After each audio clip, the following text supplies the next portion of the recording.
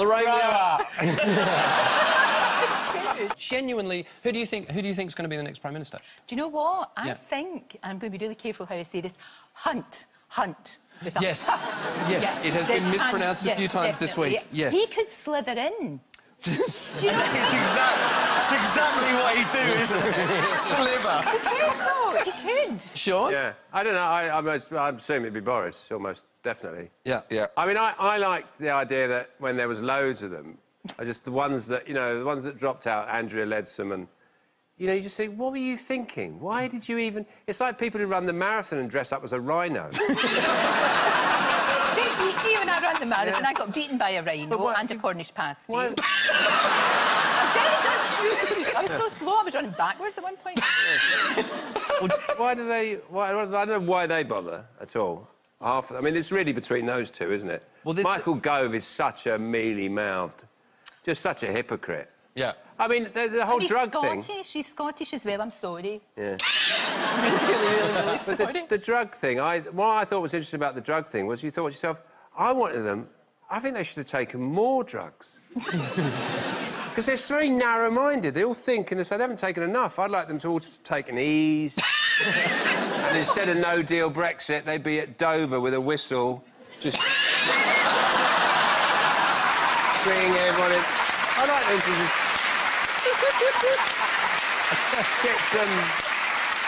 Well, Josh and I... Just twist their melons a bit. But I think people struggle with words to really, you know, nail Boris down. He's one of those people that sort of continues to sort of keep going regardless of what... Yeah. It's sort of summed up, I think, best in a noise. Yeah. A sort of noise from deep within. Yeah. A sort of groaning, empty, escaping... noise sums up how a lot of people would feel about Boris Johnson, sort of like a...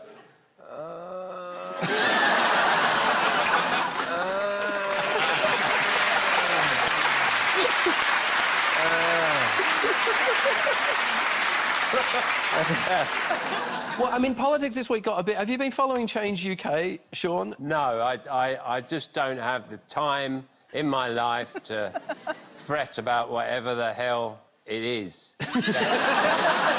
Why anyone bothered? But, yeah, it's... Boris is definitely going to win, as far as I'm concerned.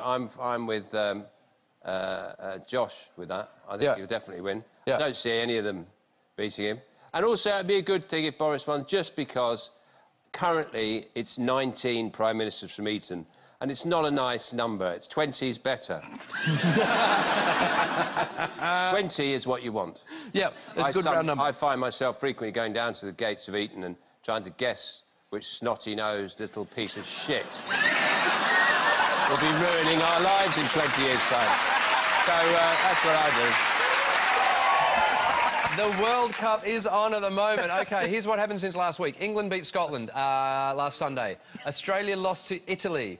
Scotland and England both played today. Scotland were beaten by Japan. England have just beaten Argentina 1-0.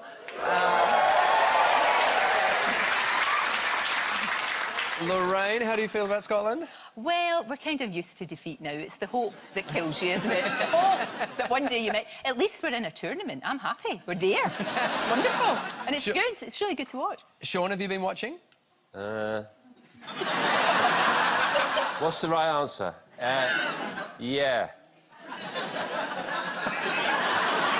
No, I don't watch it because... same reason I don't watch Rotherham versus Mansfield. But you think, no, the American women are amazing. The American women are really amazing. good. No, I don't. Tell you why I don't watch it. There's not enough spitting. There's no spitting, that's right. No, and they got to work on that. And also, I don't know how comfortable I feel shouting at women. In this day and age, you know, you're not supposed to... I mean, I know it's not. It's never been good. But now it's really like, whoa, don't do that. I shout at football, and I don't feel comfortable shouting at them. So I don't watch it. And there's the other reasons as well, that there's just so many reasons I just haven't got round to it. I will. There wasn't a... Career-ending opportunity for me here. All right, after tonight, both you and Piers Morgan can be collecting cheques at the Dole Centre. Does he not watch it?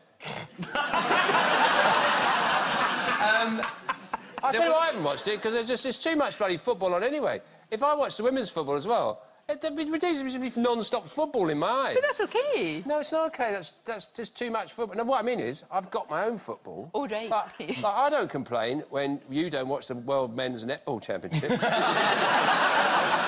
Justin Bieber tweeted, I want to challenge Tom Cruise to a fight in the octagon. Tom, if you don't take this fight, you're scared and you will never live it down. Who's willing to put on the fight? And added Dana White, who, from UFC. I mean... 31-year age difference. I don't know what to make. Have you got any showbiz beefs, Sean? Anyone that you want to pick a fight with? Piers Morgan. It's in my will that when I die, my ashes will be thrown in his eyes. So,